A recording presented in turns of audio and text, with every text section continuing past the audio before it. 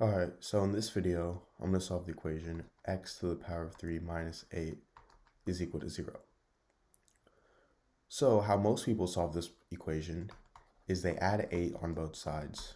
So I get x to the power of 3 is equal to 8. And then they take the cube root on both sides. So the cube root of x to the power of 3 is x, and the cube root of 8 is 2. So then they get x equals 2, which is a solution to this equation.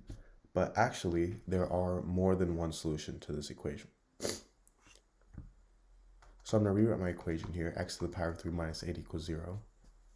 And now I'm going to rewrite 8 as 2 to the power of 3. So I get x to the power of 3 minus 2 to the power of 3 is equal to 0. And then now I'm going to use the formula a to the power of 3 minus b to the power of 3 is equal to a minus b times a squared plus ab plus b squared. So in this case, this turns into x minus 2 times x squared plus 2x plus 4 is equal to 0. So now I get two equations. I get x minus 2 equals 0 and x squared plus 2x plus 4 equals 0. So for x minus 2 equals 0, I get x equals 2, which was a solution that we already got. But now see, on top of this, we have a whole nother equation with two more solutions because it's a quadratic equation. So to solve this, I'm going to use the quadratic formula.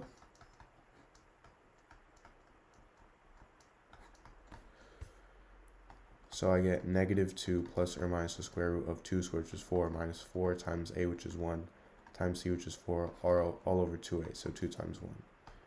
And this turns into negative 2 plus or minus the square root of 4 minus 16 over 2, which is equal to negative 2 plus or minus negative 12 over 2. Which is equal to negative 2 plus or minus 12i over 2, which is equal to negative 1 plus or minus 6i.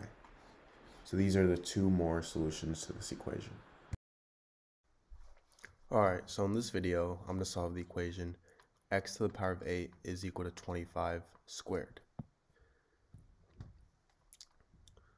So to solve this, I'm going to first rewrite this as x to the power of 4 times 2 is equal to 25 squared.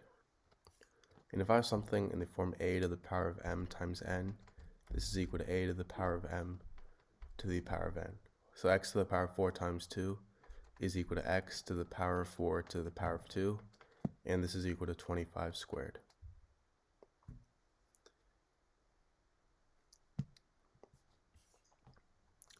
Now I'm going to subtract 25 squared on both sides. So these two cancel out, and I get x to the power of 4 to the power of 2 minus 25 to the power of 2 is equal to 0.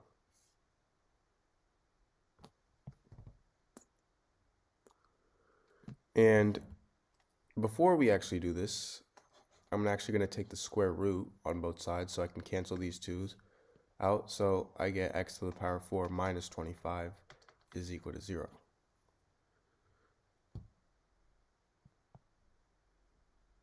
Now from here, I'm going to rewrite this as x squared to the power of 2 minus 5 squared is equal to 0. So now I can use the formula a squared minus b squared is equal to a plus b times a minus b on this.